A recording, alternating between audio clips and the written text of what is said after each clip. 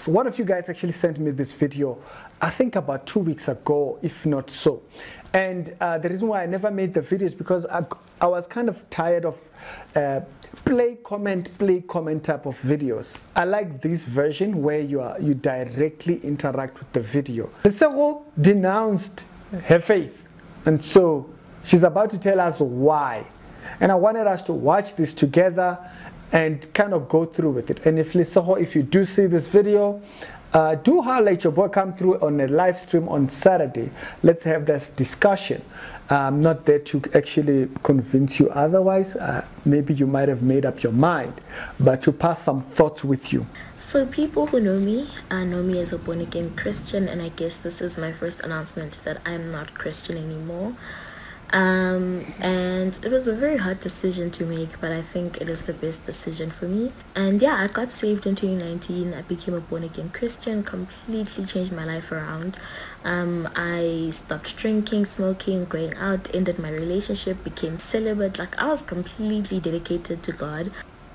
Yeah, that's these aspects. So when you do all these things, that doesn't say you're saved. So if you believe what Lesego believes and you now come into the decision that you don't want to be a Christian, I just want you to understand that when you start doing those, or if you stop drinking, you stop dating, I don't know what association people have against dating, because how do you end up married? Confusing, man. Them. Drinking, you stop going to the parties, you stop being wearing funny clothes or any of this, those things, that doesn't say you are saved. And I started going to church every week. I started serving, and I genuinely loved it. Like, I loved serving, I loved being at church, I loved the community that I made. I really loved it, but I just had so many questions that were really pressing, and God answered some of them, thankfully. But there were some questions where I just couldn't get past them. Like, I can't make peace with that. And those questions were never answered. I really loved it, but I just had so many questions that were really pressing, and God answered some of them, thankfully. But there were some questions where I just couldn't get past them. Like, I can't make peace with that. And those questions were never answered. And when I would speak about these questions to like pastors and my Christian friends and things like that, I would just get the answer that, oh, well, that's where faith comes in.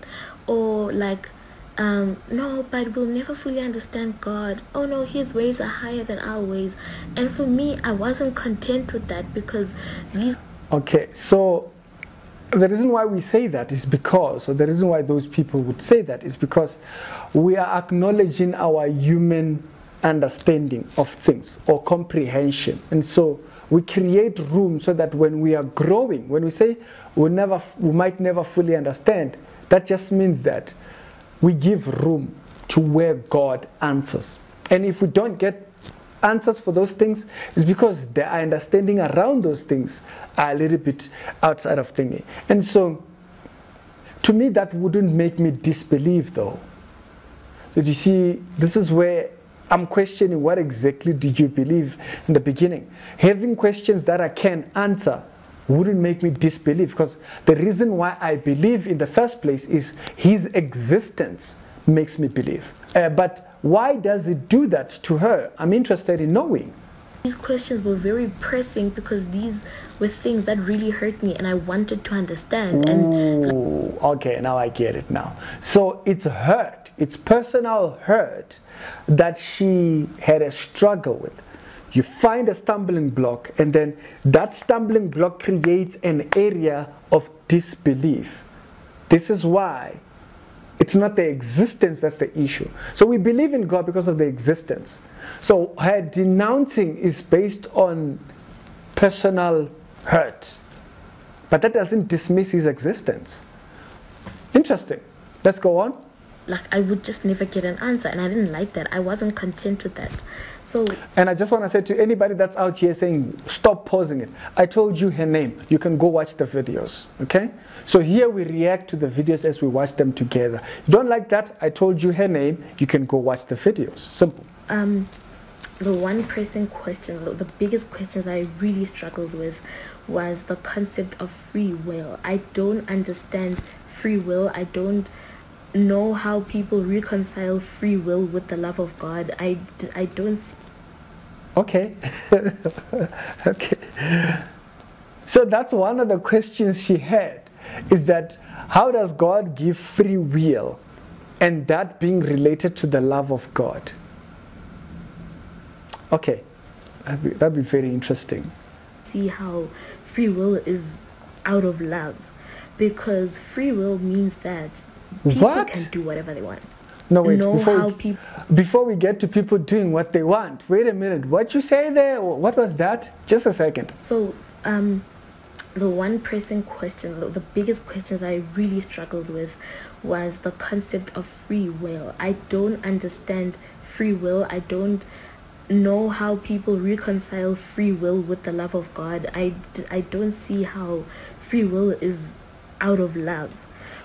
If I love you, I'll give you the will to do what you want.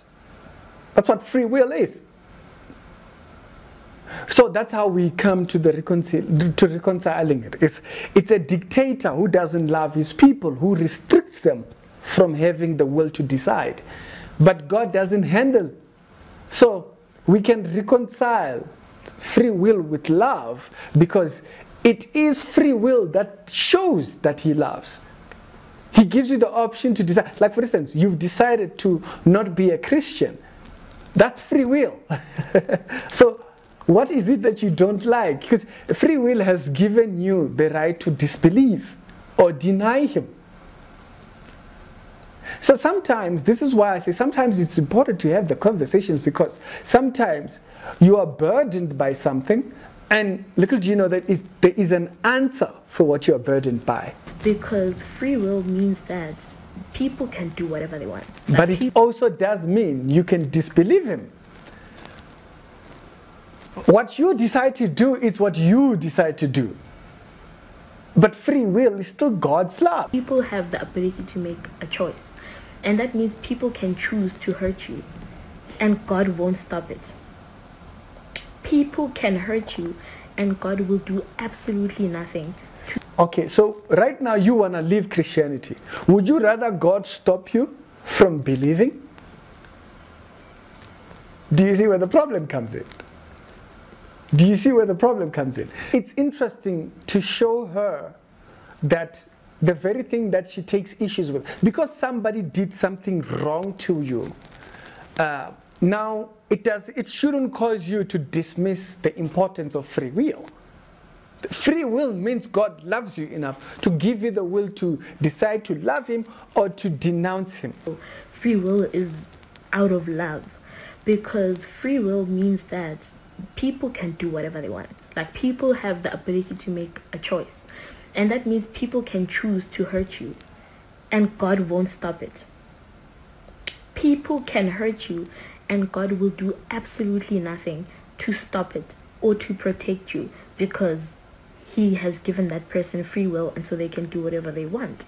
And then what God will do is just try to heal you or restore you after the trauma that you've been through, but he won't stop it from happening. And I couldn't reconcile that with love, because God, I've been in therapy for 6 years because of the amount of trauma I've endured.